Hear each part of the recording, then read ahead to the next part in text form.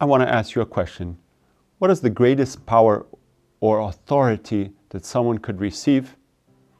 Let's meditate together on today's gospel.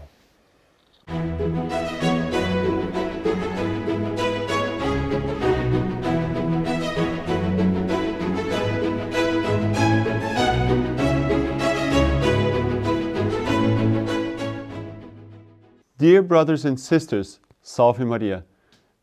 In today's Gospel, St. Matthew, chapter 1, 1 to 8, we have an episode in which our Lord cures a paralytic.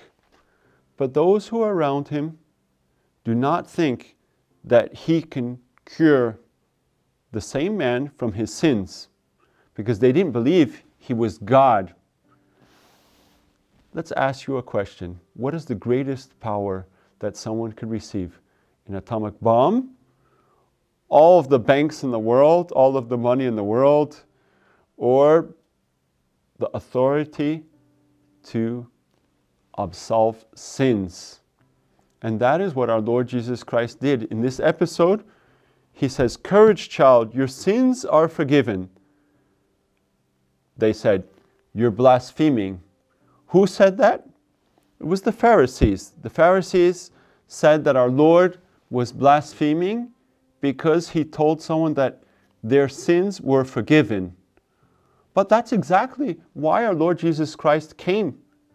He came down to forgive sins.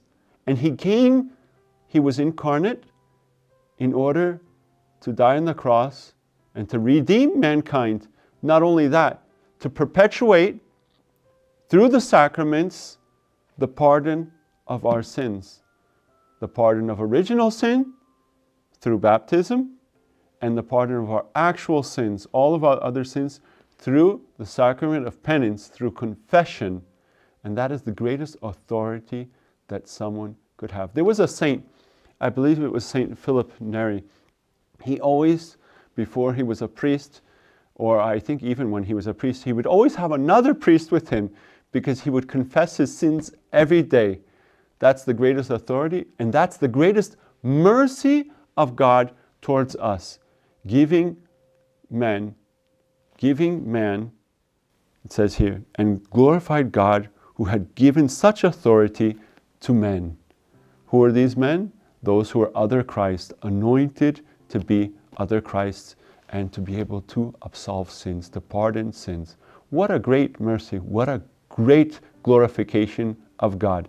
And that's what crushes the devil, because the devil was not pardoned, and he didn't want to be pardoned. He didn't want to acknowledge that God had the authority to cure any error, any weakness. Let us ask the great grace through the intercession of the Blessed Virgin Mary, she who is the mother of sinners, to always have recourse and faith in the power, the authority that God left in those men who are other Christ to absolve and to pardon our sins. And may the blessing of Almighty God, the Father, the Son, and the Holy Spirit come upon you and remain with you forever. Salve Maria. Please don't forget to like, share, and comment. If you like this video, press the like button and leave a comment below. Don't forget to subscribe to the channel and activate the notification bell so you won't miss any of our videos.